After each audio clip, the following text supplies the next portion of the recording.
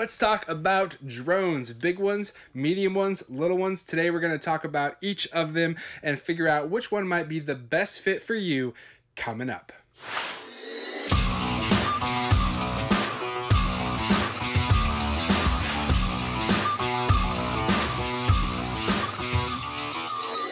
Hey, what's up everyone? Thanks so much for stopping by the channel today. My name's Timothy, and on this channel I focus on tech tools and tutorials to help you create the best content you can for your YouTube channels and your productions. So if you're new here, consider subscribing and sticking around. And before we get into today's video, I just wanted to remind you, as always, you can check the show notes and links in the description below to find all the products I'm going to be talking about today, as well as the best prices available as we approach this holiday season. I do want to let you know all the drones I'm talking about today are from DJI. Those are the ones that I use. I'm not paid or endorsed by them at all. I have bought all of these with my own money. I just have found through various different types and brands that these work the best for me. I have the least amount of trouble with them and they create the best results in my opinion. So let's get into which one of these might be best for you. Starting us off today, we have the DJI Spark. This is a brand new drone from DJI. I haven't actually done any coverage on the channel about this drone, but I have had it since launch day. I just haven't had time to get around to making content for it. It is an awesome drone, and the thing about this that is so special is the size, right? So this is, you know, really small. The only thing that you might think happens is these props would fold in. They don't actually fold in like they do on the Mavic Pro, but still taking the props off are very easy, and the arms don't fold in like I said, but with the props removed you can still stick this in a backpack or in a bag or anywhere, just really simply.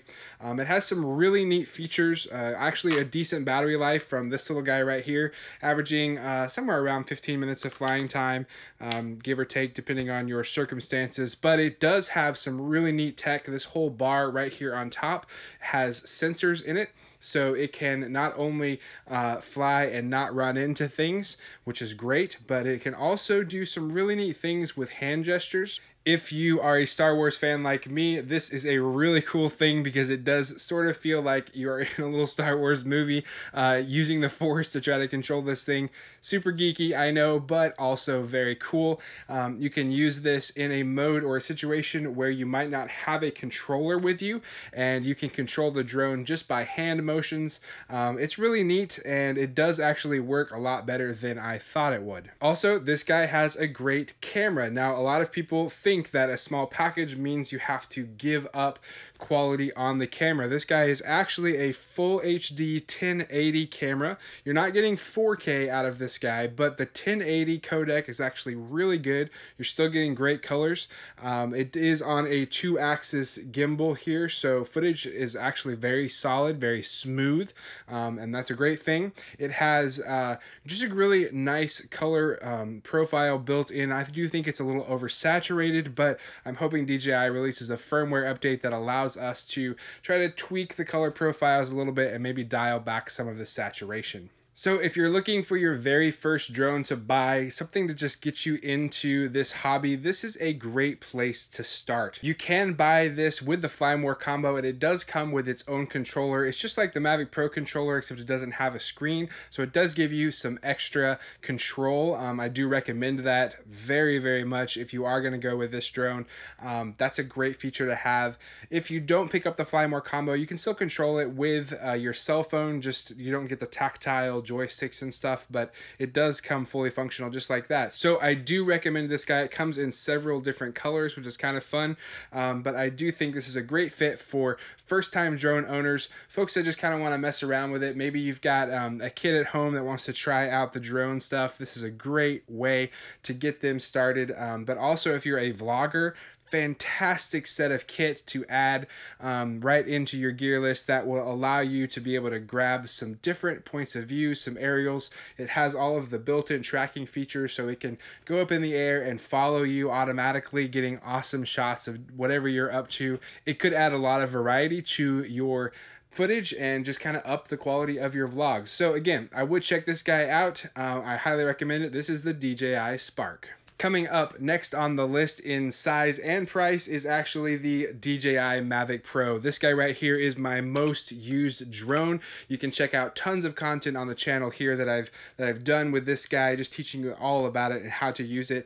One of the things that really separates this from the Spark is the camera. That is a 4K capable camera, and I do record in full 4K resolution pretty much 98% of the time, so that I do have an option to crop in and post if I want.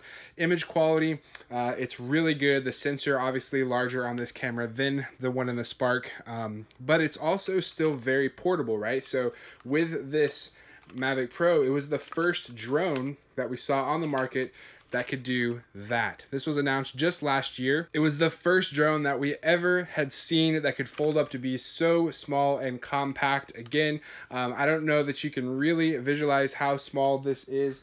Next to the Spark, it is, you know, a little bit bigger, but you're getting a lot more performance from this guy. But also, like I said, at a higher price point. Let me just compare it to my iPhone 7 Plus. That gives you a little bit of an idea as to what the size is. So with the larger form factor and the slight bump in price, you do get a whole lot for this package. If you are looking at bumping up the quality of your content, this is the way to do it. Like I said, you get the 4K camera that is on this gimbal, silky smooth footage. You do have the larger motors here on the Mavic Pro than the Spark, and so with that becomes more availability for flying in a little harsher conditions, right? So with this, you can fly in higher winds.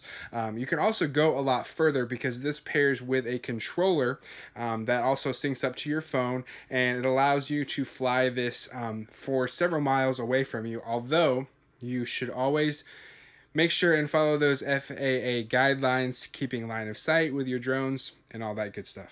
Lots of tech built into this guy as well. The batteries, I would definitely recommend getting the Fly More combo. You're getting about 27 minutes out of a battery. I average around 25 minutes, which is still really, really great, but I would recommend getting the Fly More so you can grab a few more minutes of battery life. That way you get another battery. You can be charging one while the other one is being used. Super great. Lots of different sensors on this, guys. You've got two front sensors, again, allowing you to track moving targets, but also see if there's something in front of you so that it won't crash while going forward. You have downward facing sensors as well, which allow you to not run into something as you're coming down. Also allows for just a safer means of flight in landing. If your battery gets low or you lose signal, this guy will actually fly back to where it took off from and land itself, so that's really great. Tons of tech and options in this. The still photography on this is very, very good. You do get that image stabilization built in, so you get a camera that is going to perform really great. Overall, I really think that this is a fantastic drone. I highly recommend it.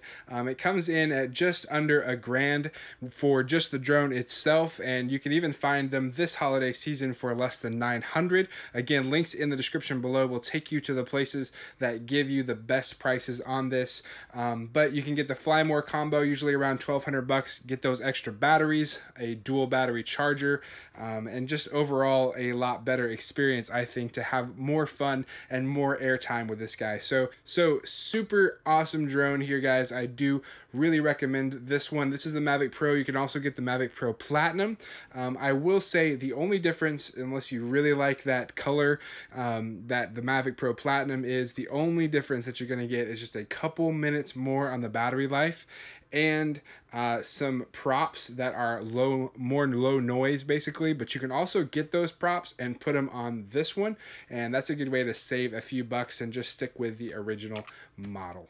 All right, last but certainly not least is the DJI Phantom 4 Pro. This bad boy right here is the top of the line for consumer drones. Now, you can go one more tier up in the DJI drones, and that's with the Inspire 2 series. That is for just outrageously awesome footage. If you're doing like cinematics, if you're doing movies, those kind of things, it's several $1,000s just for the drone. Then you got to add on the cameras and stuff. So I'm not covering that one because I haven't personally used it, and for most of us I feel like that might be just a little bit of overkill. But this guy right here, guys, Wow, this thing is absolutely incredible. I use it more and more every single week.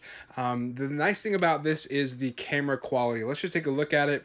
This thing is a beast. Okay, the camera sensor on this is huge. You get aperture control on it, which allows you to get a little bit of depth of field when you're getting you know, closer shots to folks. So that's really cool. But the sensor size on it gives its imaging processing abilities just a huge leap forward from the other drones that I've talked about.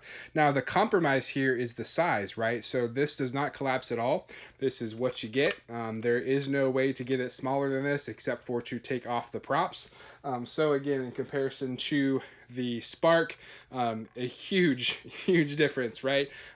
But the whole thing is the quality that you're getting with this drone. Now it does come in white, and they announced a new obsidian color, which looks absolutely sick. I wish that I could get that colorway in, but it's just not justifiable to buy a whole new drone just for a change of color. But if you do go with a Phantom 4 Pro, that obsidian looks pretty sweet. So what separates this guy from the rest of the pack? Let me just start by saying the motors on this extremely powerful in ways that you can go a lot further. You can get into a lot stronger winds. Even the Mavic Pro I've put up before, had to put it back down and get this guy out, and have had no problems. So the motor's much more you know, durable here and more powerful. But one of the things that really set it apart outside of the camera are the amount of sensors that this has, right? So let's just take a look around it. We have sensors here, here, here,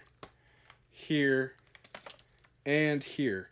So that is exactly sensors on every corner and downward facing, meaning that the obstacle avoidance for this drone is top of the line. You have to try really hard to try to crash this thing, okay?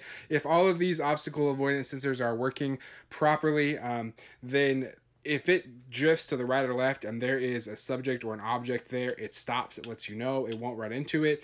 Forward, backwards, it's not going to go down into something.